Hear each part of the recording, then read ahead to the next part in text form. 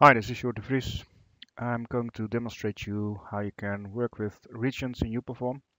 As you can see in this recording, I recorded a desktop, but only the pop-up is displayed. While in the first screen, we have the start situation, I have the desktop, including the start menu. While further down the simulation, in one click, you see there is only, this is Internet Explorer, but you don't see the toolbars and you don't see the start menu, while here you see the toolbar, no start menu, and with the certificate you only see the pop-up.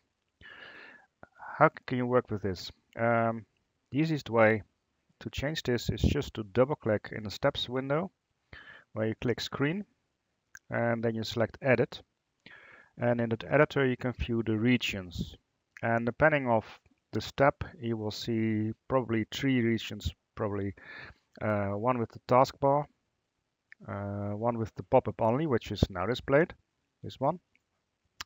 One only with the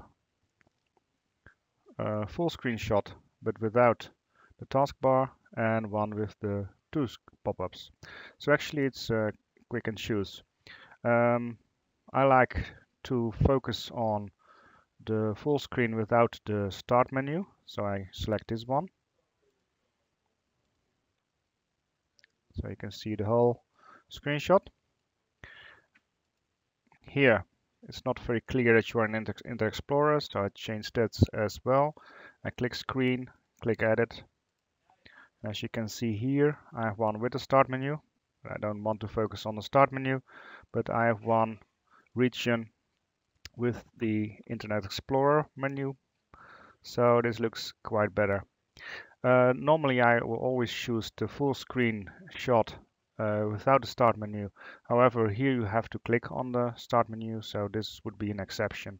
So on this page I will have it included the start menu, and now I check my simulations if they have everything here as well. Now I have to manually go through this recording, so I will also show you a better way which will be applied for next recordings. I cannot do that for this. This recording is already messed up, so I'll have to check this manually frame by frame.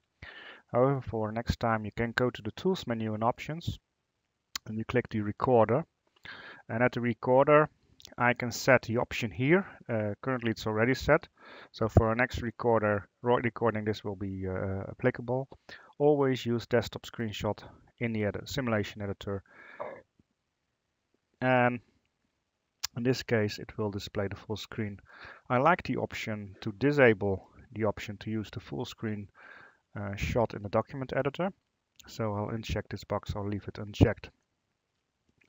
For the recording mode, you also have the option to record the entire browser window always, or only the active frame. So here you can also say, well, I want always the entire browser window with all the start menus, toolbars. Okay, and the recording quality is on high. Okay, this is it for this tutorial. Thank you.